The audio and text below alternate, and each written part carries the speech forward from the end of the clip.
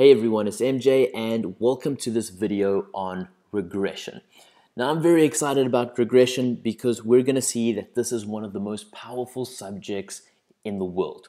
And I want this video to be the video on the internet when it comes to regression. So we are going to explain everything. So because it's going to be a long video, we might as well give a nice introduction on why this is so awesome. What we know from statistics is that the purpose of statistics is that we want to take data and we want to turn it into information. We've also looked at something called hypothesis testing, and we see that that's where we make some presumptions and we then go and look for some data to provide evidence. And for a lot of us, this is statistics to us. This is the subject. We use this in science to make observations and to progress with research and all of those type of things. But there is another part of stats, or another extension of it, and that is something known as regression. And regression is so powerful because it allows us to take information and find knowledge. And this is very much a game changer. What we're going to see is many jobs pay big money for people who have the skill. What you can do with regression, it's going to help you to optimize, and it's going to help you to make predictions. So you can almost make the best decision and see what the future is going to hold. And both of these things are critical when it comes to achieving our goals. So, like I said, this is a powerful subject. I think it's very important that the theory is out there. So what I'm going to be doing in this video is I'm going to be focusing on the ideas behind regression. I want you guys to understand what the subject is all about, what that means, and because, like I said, this video is going to be long on its own, I am going to be skipping a lot of the maths. So I will give you hints and I will be using maths, but the actual proofs and all these other things I'm rather going to just leave out so that we can rather focus on the ideas behind it, and also because computers today are doing all of the maths for us. What I will be doing is relying a little bit on statistical knowledge, and I am assuming that you guys, by watching this video, you have got some sort of background in stats. If not, I do have that whole Teachable account, which these videos will also be on. So if you want the videos in a more condensed format, that's where you can find them on Teachable. And link's going to be in the description below. But this is going to also contain all the previous videos on stats that you need as your background theory to understand. What we are going to be doing in this regression fully explained is we are going to be looking at 9 parts. So this video is going to be divided into 9 parts. Part number 1, we're going to be looking at something called correlation. Part 2, we are going to be looking at sample correlation. If we look at part number 3, we're going to get stuck into the actual linear regression model. Make sure you don't just skip ahead to that because, I mean, you do need to understand what correlation is before you can get to that. In part 4, we are going to measure the goodness of fit. And this is going to be one of the few things that we do to check how good the model actually is. Part 5, we're going to be looking more at this thing known as the slope parameter, which is given by the symbol of beta. Number 6 is where things do get a lot of fun.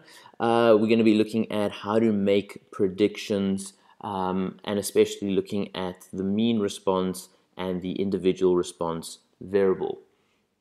Part 7, it's going to be another test to see how good our model is. We are going to be analyzing the residuals. So residual analysis will be part 7. Part 8 is where maths does get a little bit insane, and it's where you do need to be a little bit of a genius behind this stuff. But we're going to be just having a very brief introduction to what is transformation. And then, of course, this is where computers come in at part 9, where we start looking at multiple linear regression. And what we're going to see is that this stuff can get insane. It can be very complicated, and you can build an entire career from this stuff. But what we're going to be doing in this video or in these 9 parts is just giving you the foundation so that after you've got this, you can then go on and do weird and wonderful things. I mean, just an example of some of the things that you can do after going through this course. You can use it to make predictions around, what the Bitcoin price is going to be tomorrow. It could help you find that model. Or you might not be into making money and all of those things. You might be more into the optimization side, and you can maybe even use this. If you do go-karting like myself, you can use regression modeling to optimize what is the best strategy for your kart in order to help you win races. So there's a whole bunch of things that you can do with this skill, and that's why I think it's really important that it's out there on the internet so that people can embrace it. But without further ado, let's jump on to part 1. So yeah, part one. What we're going to be doing is after each of the parts, you can have a little bit of a break, or you can just keep watching them in its entirety. But yeah, part 1, we're going to be looking at this idea of correlation. What do we mean by correlation? Correlation essentially means the strength and direction of a relationship. So we're looking at the strength and direction of a relationship. So what does that mean? What I'm going to do is I'm going to draw out 5 different graphs. So these are our X and Y axes here. What we might have is, let's say, these are all of our points. Remember, this is the X and this is the Y. If those are all of our points and it's just all random, scattered about, we will say that this is uncorrelated. If we can see some sort of pattern where as X increases, Y increases, we will say that we have a weak positive relationship. We can maybe even see that this gets a little bit stronger, and then we're going to use the terminology of this is strong positive. If it follows a perfect little linear line like that, we are going to say that it is perfect and positive. But remember, we can also get it, if the data starts doing this, we can see that we have, this is perfect negative. And I mean, you might be saying, okay, hold on, what is this Y and what is this X? Y, I mean, could be the interest, what we would have for Y? Y would be the Bitcoin price, say the Bitcoin price. And X could be the interest rates. Or if we're talking karting, Y could be our lap time and X could be our weight. And what we could see in this situation, we could see something like a negative correlated thing where as our weight increases, weight in this will be positive because as our weight increases, our lap time will also increase.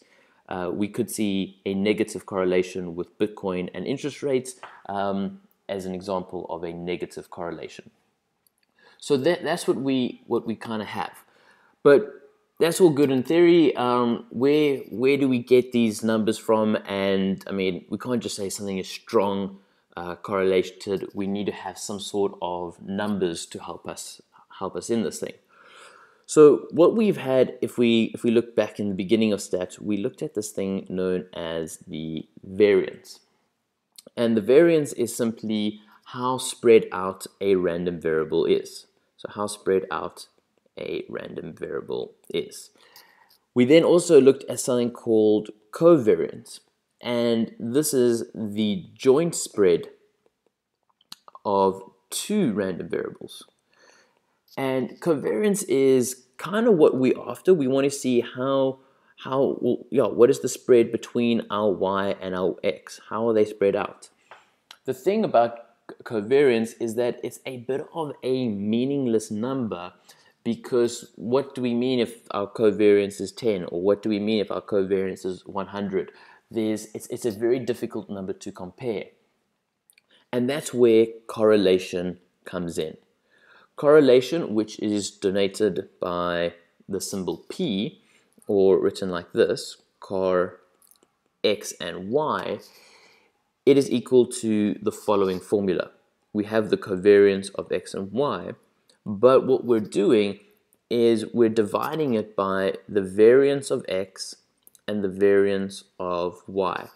And what this is going to do, it's going to remove that whole magnitude or distortion that would have come from the data, and it's going to allow us to compare correlations across various data sets. Because what this does is it's going to make a set of bounds for our correlation. So our correlation can never be greater than 1, and it can be never be less than -1.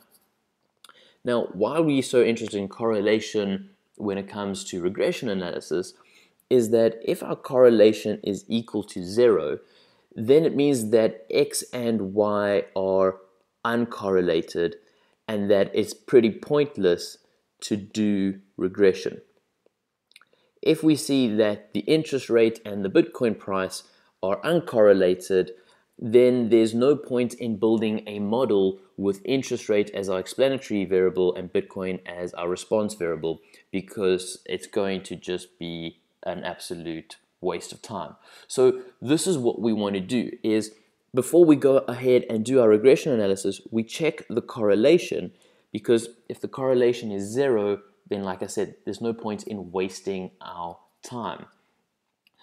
The problem though, the problem is that this is the population correlation, and very rarely will we have access to the population data. Instead, we're going to have access to the sample data, and that's where part 2 comes in. So let's move on to part 2 of regression. And in part 2, we're going to be looking at something called the sample correlation.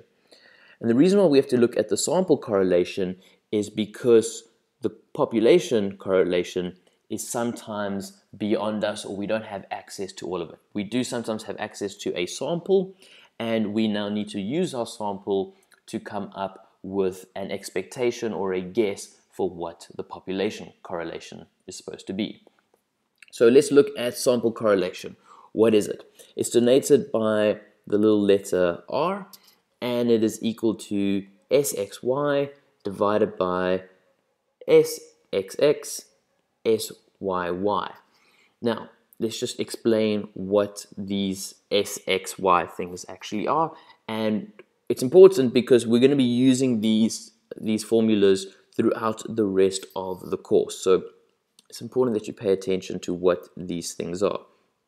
SXY is equal to the sum of the xi minus x bar, yi minus y bar. Okay, almost think of it as very much the covariance of x and y. SYY is going to be equal to the following: the sum of yi minus y bar squared, and the same here, we're going to have xi minus x bar squared. And you can see it's similar to this whole concept. Oops, I have made a terrible mistake. The variance of the y's and the variance of the x. Okay, and you can see this formula over here looks like that formula over there, but remember, we are using, this is in a sense using sample data, whereas this stuff over here was using population data. Okay, like I said, go check out the Teachable course where we explain what sample and population is in some of the earliest background stuff on stats.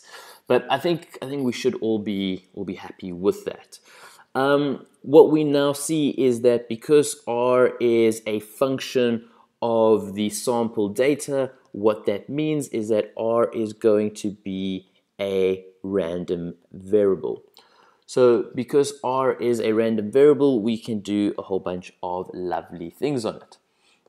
But what it also means is, as a random variable, we could have a situation where our population correlation is equal to 0, but due to the fact that it's a random variable, the sample might not be equal to 0 due to random fluctuations, which means we do need to do a bit of a hypothesis test.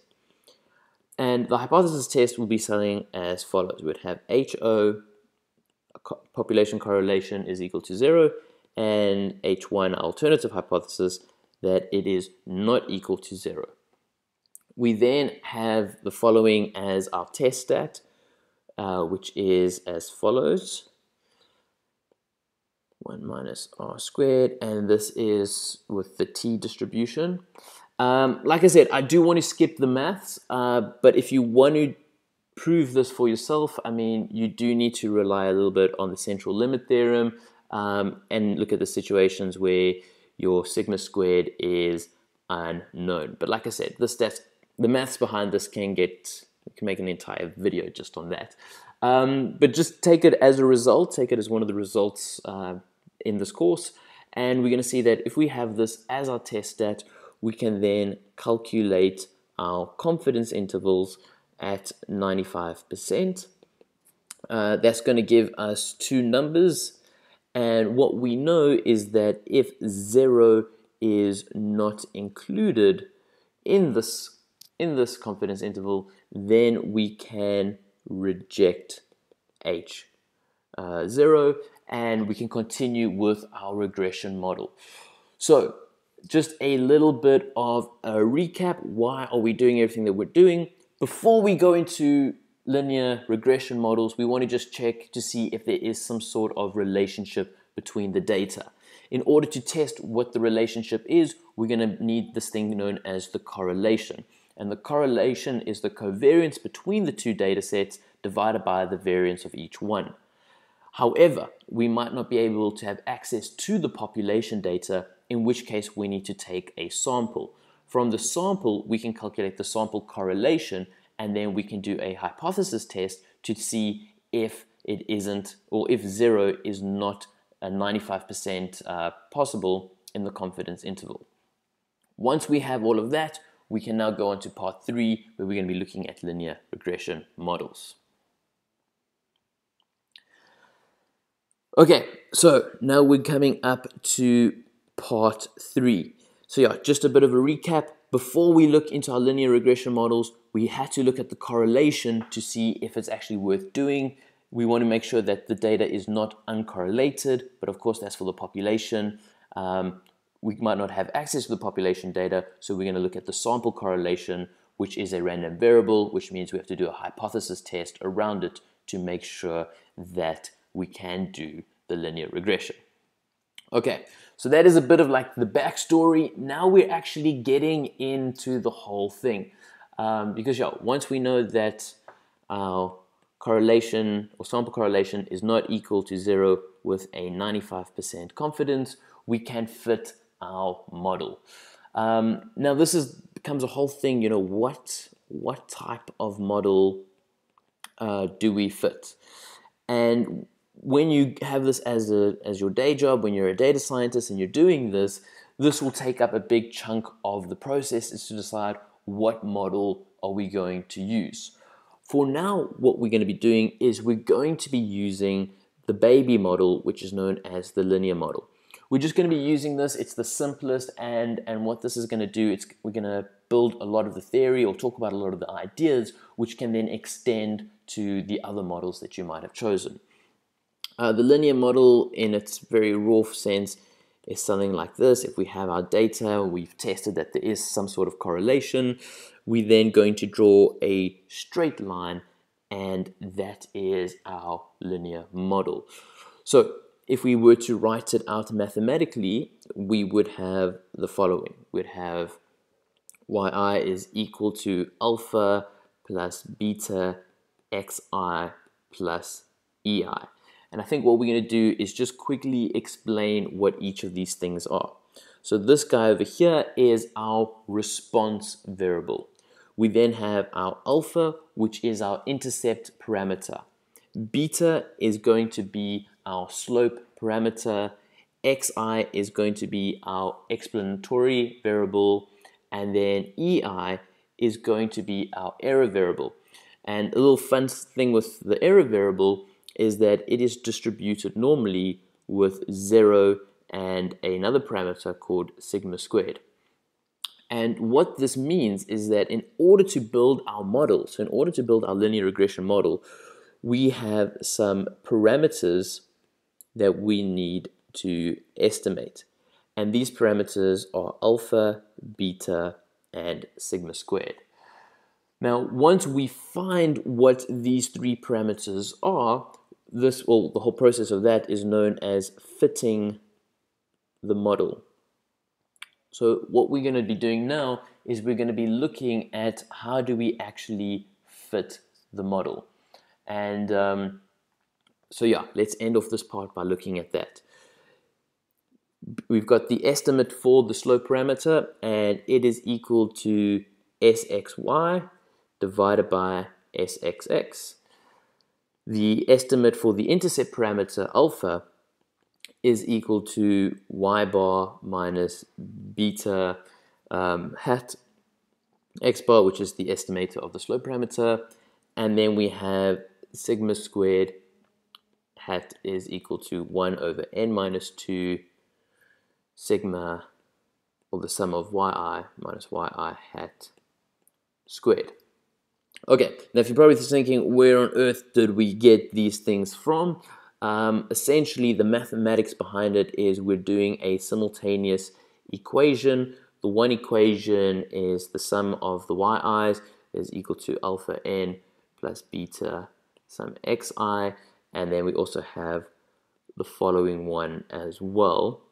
And what we do is, yeah, simultaneous equations. We do the maths. It's not that difficult, but it takes up a bit of time, and we get those two guys over there. We're not going to be going into that result as well. Like I said, we just want to stay away from the maths and focus on the ideas. But what we will start to see is that these things, once again, are random variables. So we're going to see that our little b hat guy over here is a random variable. It's going to have an expected value, which is going to just equal this, shows that it's unbiased. And we're going to have the variance of it, which is an important result, which we're going to be using a lot later on, as follows.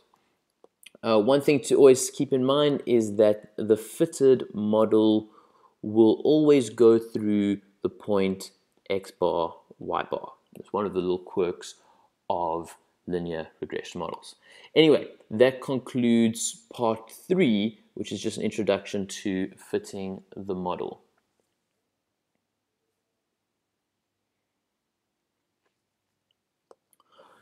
Okay, let's look now at part 4. What we're going to be doing in part 4 is we want to measure the goodness of fit.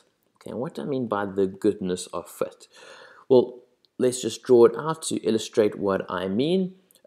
We might have two linear models like this, but the one might have all the data points very close to it. We could say that's quite a good fit. Whereas we could have another one that looks like this. And you can see number A has got a much better fit than number B. However, we don't want to just rely on our own eyes. We want to actually have some mathematics behind it, or a number to actually state how good of a fit it is. Another way of saying it is how much is explained by the model. So what we mean by that is, in scenario A, a lot is explained by the model, and in B, not a lot is explained by the model. So what we need to be doing here is we need to therefore study this SYY in more detail, which, as we remembered, is equal to the sum of the yi's minus the y bars squared. And if we remember from the previous part, we have our linear regression model as follows. We have yi's equal to alpha plus beta xi plus ei, And we're going to see that there are two sources where we're getting the yi's from. Okay, this source over here, it's the xi's. Okay, and this we could say is the good source, and then we have the ei's, which I guess you could say is the bad source. So what we can do is the following. Okay. The next little thing here is a bit of a jump in mathematics. So once again, it's one of these results that we're just going to accept, but you can look into it a little bit more. We have this yi, so if we look here, we have yi minus y bar. And we can say that this is equal to yi minus yi hat. And whatever we subtract, we also have to add. So you can see those two terms cancel each other out with y bar there. But what we're going to see, and we're not going to prove this, it's quite a magical result, but we get the following. When we sum this side and we square it, something interesting happens in the sense that we can also do the same on this side. Okay, now this doesn't happen for all cases. This is a special case that this happens for. The reason being, or if you do want to try and prove that that is the situation, I will give you a hint, and the hint is that the b hat is equal to sxy divided by sx. Remember, we looked at that in part 4, or in the earlier part, and you do need that relation in order to prove the following. But what this does is it partitions the response of the model. So what we're going to see is we can call this over here, this is that SYY. We can also call it the total sum of squares, and we use this as the symbol for that. So we can have this as the total sum of squares. But what we've also done is we've broken it into this thing over here, which we're going to see a lot later is your EI. Your EI is equal to your YI minus your YI hat. So this is the residual sum of estimated errors, or SS res. Res is short for residuals.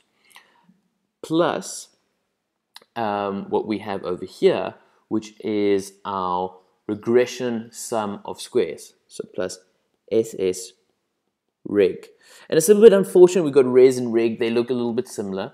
But essentially what we're doing here is we're taking the variance and we're splitting it up into these two components. This component over here, which is represented by the EIs, or the unexplained part of the model. And we have SS reg, which is XI, which is how much is explained by the model. So we want majority of SS tot to come from SS reg, and we want SS res to be as small as possible.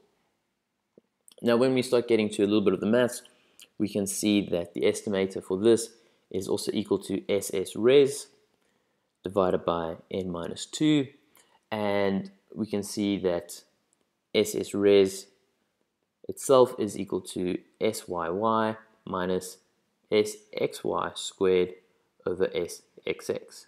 Now this is where the math does get a little bit tricky, and in the exam they can ask you to use these puzzle pieces to solve certain problems. So it is important that you go through this yourself and you just get a better understanding. But what is cool is, I mean, these things as well, you can take the expected value. So the expected value of SS total, which is the total sum of squares, it is equal to n minus 1 sigma squared plus beta squared SXX. The expected value of SS reg is going to be equal to sigma squared plus beta squared SXX. And like I said, we're not going to be going into the actual proofs for these things, but you can do them yourselves if you want to, if you just want to double check.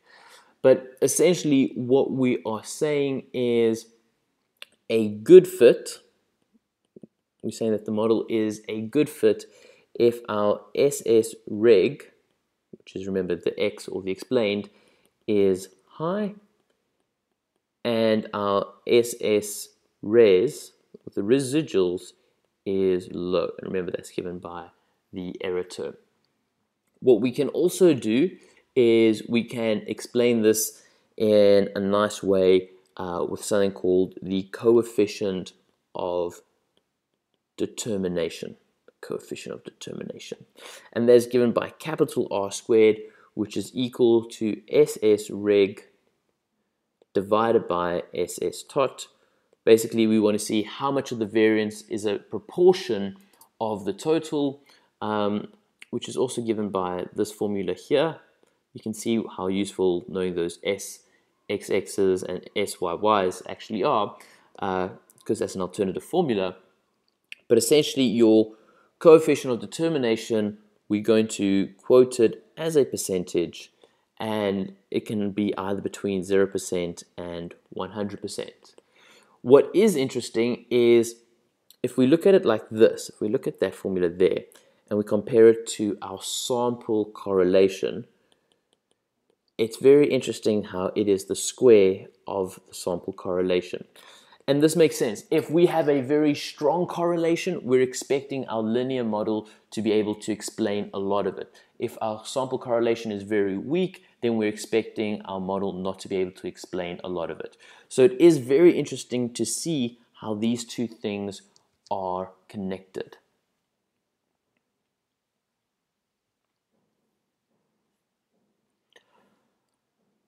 Okay, now we are moving on to what part is this? This is the slope parameter, which is part number 5. Okay, so let's get into this part number 5, and we're going to be looking at the slope parameter in a little bit more detail.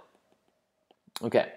But now, in order to understand the slope parameter, we just need to make a few assumptions about our error term. And our little errors, what we're going to be assuming is that they are all independent of one another, and we're going to be assuming that they are normally distributed. Okay. Now, what is interesting is when we assume this, we can say the following. We can say the following, that our response variable is going to be normally distributed with alpha plus beta xi and sigma squared as the variance. Of course, this is the beta one that we're interested in, and we're going to see that it itself is normally distributed with beta and sigma squared sxx. Okay. In order to do anything more, we do need following results. Okay, and again, we're not going to be proving these results, but the results are, one, that the estimate for our slope parameter and sigma squared are independent. Okay, and two, we're going to be saying that n minus 2, the estimator for the variance divided by sigma squared, is distributed according to the chi-squared distribution of n minus 2. And again, this is something that you should be comfortable with if you've been doing the previous courses. Otherwise, go check out those videos if you're like, whoa, what on earth is sigma squared? Where did that come from? Anyway, we're going to say that this thing is equal to n. And once we have all of this, I mean, the maths is a little bit tricky, but we can derive the maximum likelihood estimators of alpha, beta, and sigma squared, and that might very well be an exam question, especially if you're studying actuarial science. So you do want to make sure that you're comfortable with that maths. But because of the fact that we've got the maximum likelihood estimators of these guys, we know then that the following is true of our slope parameter, that we can put it in this format over here, and we have it as in the standard normal. And let's call this result equal to m. Now, Since these two things are independent, okay, what we can do, and from the central limit theorem and all of our understanding of probability distributions, we're going to see the following. Okay, we've got this as our t distribution with n minus 2 degrees of freedom. Now, what that basically allows us to do is write our slope parameter in the following way. And you might be saying, hold on, what is that SE thing? What is this? This is almost the estimated standard error or the standard deviation kind of idea, where we have it like this. Okay, we're using the estimator over here instead of the actual population parameter. And the whole idea here is that we're going to use the standard normal when sigma is known, but very likely that it's unknown, in which case, according to the central limit theory, we can use the following here when this is unknown. Okay, and this is great because now it's going to let us use this as our test statistic when it comes to calculating confidence intervals and hypotheses. I mean, we could very much get to a stage as our confidence interval as something like this, plus minus t alpha divided by 2 n minus 2 times se beta hash. And bam, we have our confidence interval. What is interesting is, once again, if we look at it a little bit closer, we will see the following. We see that beta hat is equal to this, and R is equal to this over here, our sample correlation. And what this basically means is that if beta hat is equal to 0, then the only way that can equal to 0 is if SXY is equal to 0, and if XY is equal to 0, then R has to be equal to 0. And what we're seeing here is that if our slope is 0, then it means that the data is uncorrelated. So this is useful if we want to check if the model is a good fit. But why it is a little bit more superior to the sample correlation is because now we can start testing null hypothesis where, say, beta is equal to 1, or where beta is equal to 2 or 3 or 4. It can extend our testing abilities.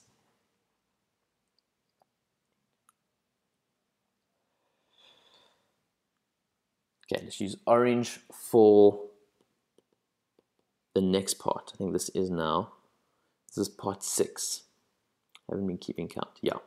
Okay, this is part 6 where things start getting very interesting. We're going to be looking at the mean response and predictions of individual responses. And I guess this is the whole point of regression analysis. You know, what is yi going to be when we have xi? And what we can, I think, yeah, maybe let's just explain this right at the get-go, is let's say I'm busy doing karting. Now in karting, I can do a 1 lap for qualifying, and I can do 15 laps for the race. Okay, when we're looking at the average lap time of the race, we're going to be using the following mean, and when we're just going to be looking at 1 lap on its own, we're going to be using YO. Okay, so I think that is just a very important that we get that out of the way, just in case you get a little bit confused, like you're saying, where on earth is this mu0 thing coming from? It is the mean response of y given xo, and I mean, once again, we're seeing alpha plus beta xo. Big thing to notice is there are no EIs in this formula here because it is the mean response, which means we can estimate the mean response with our intercept parameter and our slope parameter given what our xo is. Now it's important to remember that this, though, is still a random variable, and we're going to have the following set of results. Okay, the first result should not scare anyone because it's unbiased. The second result is where things get a little bit interesting. If we have to take the variance of this estimator, we're going to get an interesting formula. Let me just write it out.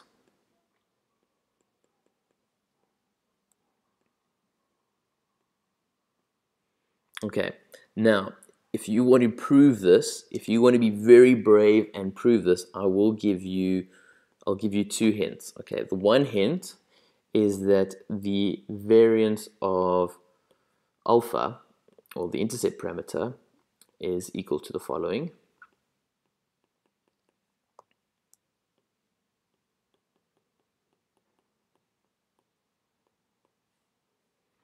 And 2, that the covariance of alpha hat and beta hat is equal to negative x bar. Now, you need these 2 results if you are going to prove this, but if in an exam or in some unfortunate situation you are told to prove this, you can't just state these results. You're going to have to do 2 mini proofs for each of them as well before you can just state them. So like I said, this is where the maths can get a little bit insane. But yeah, the important thing to realize is that is the result. And just like how we did above, we can take the standard error of it. The important thing to note here is not only are we taking the square root of it, okay, but watch, there is another big difference. There's another big difference. Feels like that game Spot the Difference. But what we're going to be seeing here is this. And there you can see it. We're using the estimator of sigma, as this is the situation where the population variance is unknown. But what is nice is it means, oh, look at this, we get a lovely little test stat as the following. And it is according to the t distribution with n-2, which once again we can use for confidence intervals and the null hypothesis. But that's all good for the mean response. What if we want to do it for an individual response? So, like I said, this was the way to think about it when we're doing my average lap time over the race of 15 laps. What happens if we want to look at qualifying where it's just 1 lap? We're only getting 1 chance. What happens then? So in this case, we are going to use YO hat, and at first it looks very similar to what we had before. I mean, look that's actually the same. However, so the expected value is going to be the same. But what about the variance? The variance is, and I think just let's think about it logically, okay? If you do something 15 times or if you do something once, what is going to be more variable? And the answer is when you only do it once, because you don't have the multiple things canceling each other out or tending towards something. So how do we handle the extra variance? And what we do is, to handle the extra variance, we're going to add in another sigma squared, which means the variance for y hat 0, 0 is equal to the following. 1 plus 1 over n plus xo minus x bar squared divided by xx sigma squared. Okay, you can see we've added in another one of these things to compensate for the fact that the variance should be bigger. But I mean, once again, we then just get to the situation where, I mean, now you should start seeing the pattern, start seeing that the stuff actually isn't that difficult, because once again, we have it like this. We're using the estimator, and we can use this as our test stat in order to do our confidence intervals or our hypothesis testing, which is very nice, very, very nice. Yeah, so that was part 6.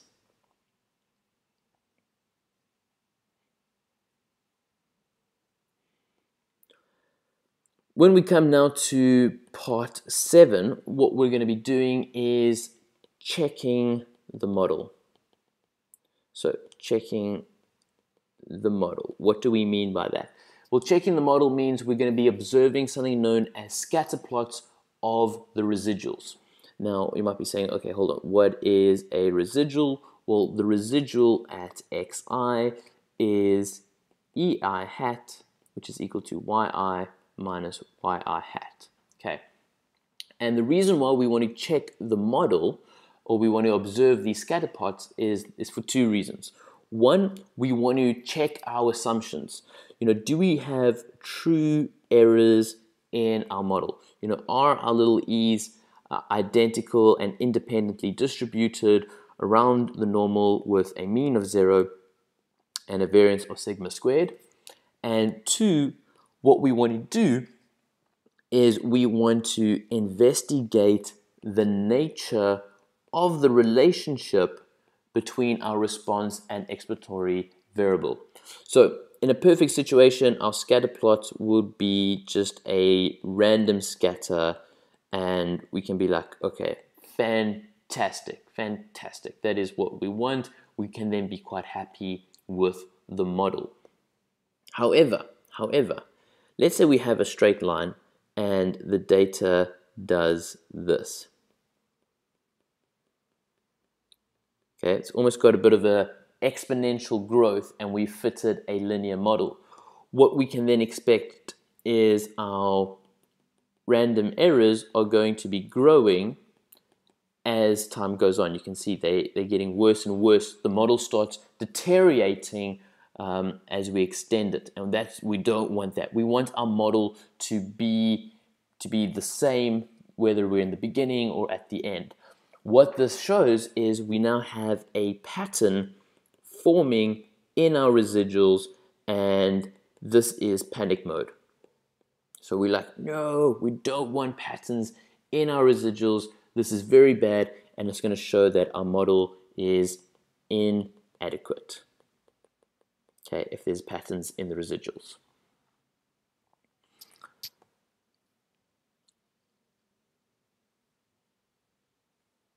However, there is a way to deal with our patterns if the residual is not doing well, and that's what we're going to be looking into here in part 8.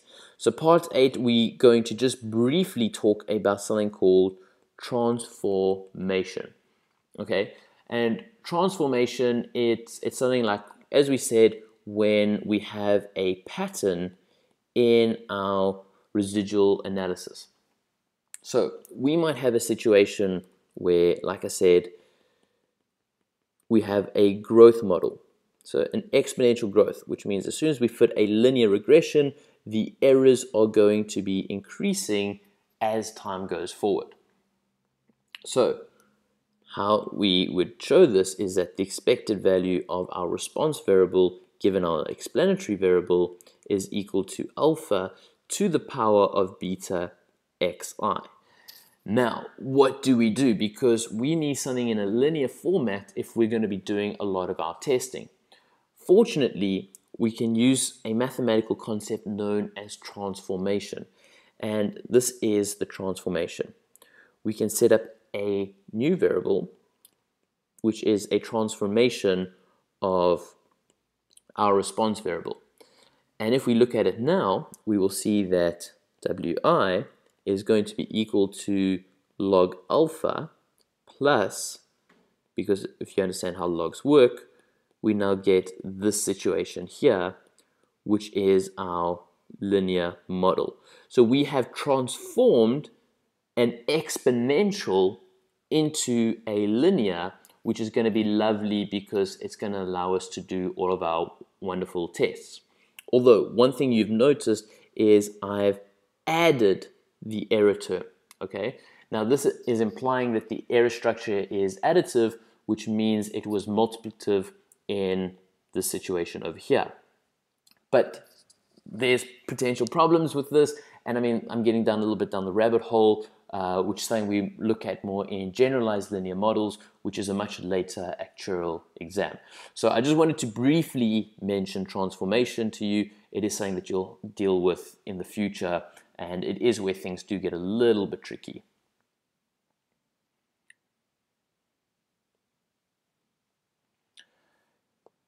But I do want to end off with the subject on regression with part 9, which is where we're looking at something called multiple linear regression models. And I think this is where the real fun actually begins, because what we're going to be doing here is we're going to be looking at more than one variable. So if it's Bitcoin, we might want to look at interest rates, and we might also want to look at USD debt, and we might want to look at, I don't know, inflation. We might even want to look at trading volumes, etc., etc., etc.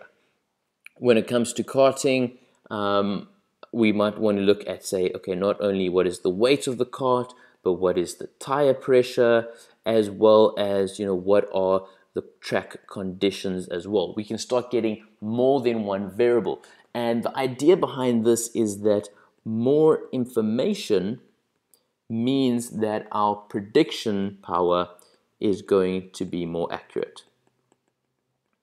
Okay, predictions are going to become more accurate.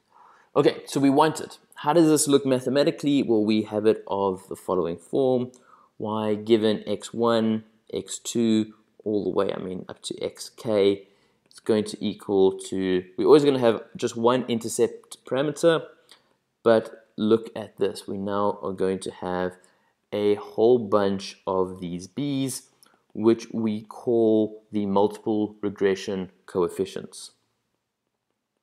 So once again, this y here is a random variable, and all these b's are what we call the multiple regression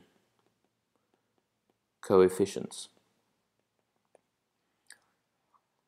So how we would then write it out is the following: yi is equal to alpha plus b1 x1 plus dot dot dot dot plus bk xk plus our little error term. But like I said, this is very much just the tip of the iceberg. We can start playing around with many different models. Sometimes we can combine variables, and the maths does start getting a little bit heavy. And so this is where computers are used. But yeah, I thought I'd just give you a very brief introduction on multiple linear models. So yeah, if you've made it this far, welcome. Well done. You've made it to the conclusion.